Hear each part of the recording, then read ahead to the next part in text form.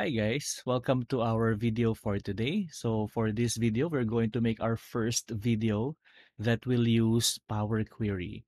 So Power Query is a tool in Excel that allows you to get data from different sources. And let's start by getting data from the Excel file itself. So what you want to happen in this task is you want to consolidate the data from these three worksheets into just one table. Okay. So maybe you want to create a pivot table that comes out from these three worksheets.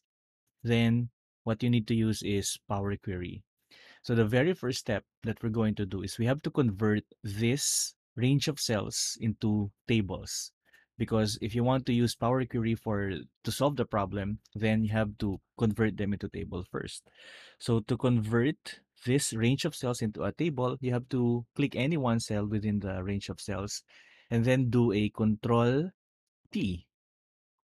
And that will prompt the create table pop-up wherein you can confirm if it managed to detect the correct number of or the range of cells, and then check my table as headers, especially if you really have headers. And by the way, this trick will only work if your table headers are the same all throughout the worksheets, because that's what Excel is going to look at in order to combine the columns. So that's the first step. And we have to do that, okay, to all of the worksheets. So you can again Control T, and then that would produce again the create table dialog box, and then click OK. One way again is by going to Insert, and then there's also a method here without using the shortcut key, Insert then Table, and it will give you the same effect. And I hope you've been seeing in our video that our rows, we have a lot of rows for each of the worksheets. So let's see how Excel can combine them. So here we have how many rows? We have like 29,481 rows. Take note that the first cell is counted. Here we have 23,000 something, and here we have 21,000. So we want to combine all of those thousands of rows into just one table. So let's start.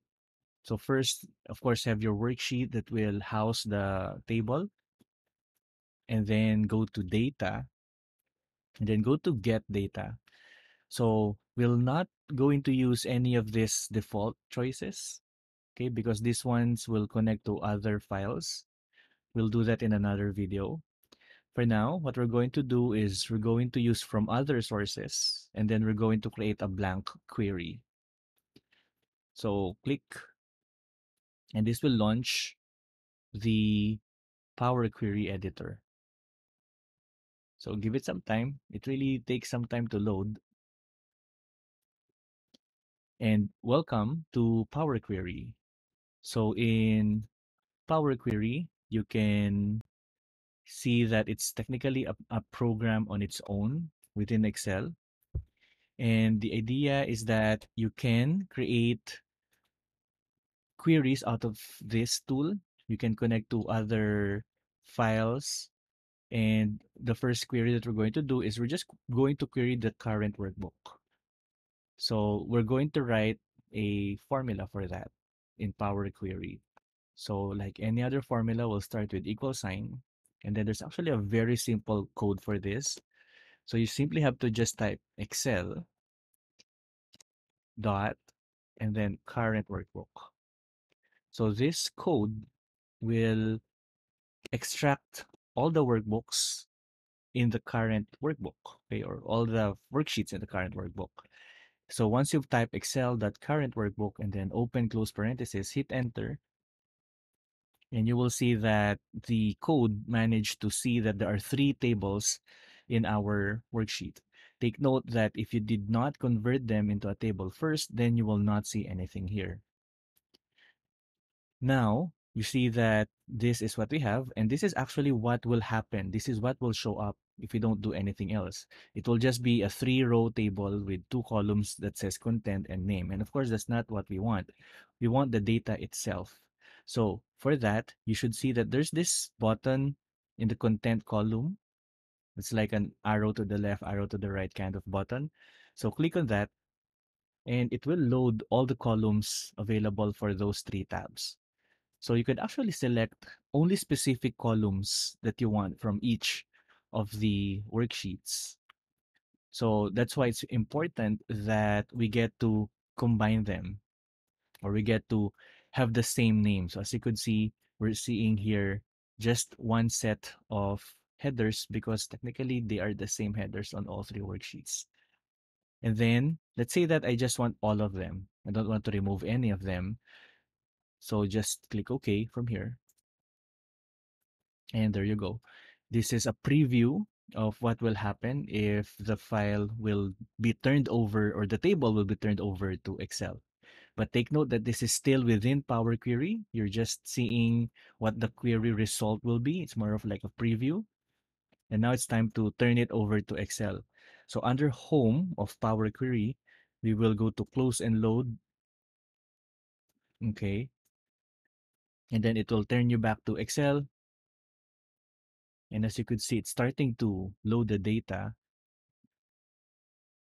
And if you remember, each of the worksheets sort of like have 20,000 rows each. And now we get a combined 56,000 47 rows loaded.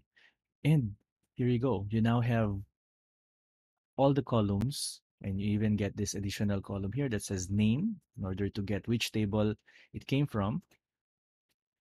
And then some of our all of our dates became numbers. So you simply have to convert the format into a short date. And we will see that we have here data from 3 years when we click on the filter. And now from here, you can do anything you can do with a regular table. Like for example, you could insert a pivot table if you want. And this pivot table is technically coming out of those three worksheets.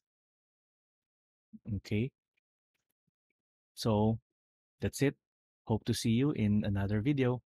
And please don't forget to hit the like and the subscribe button and comment if you have any questions about this method.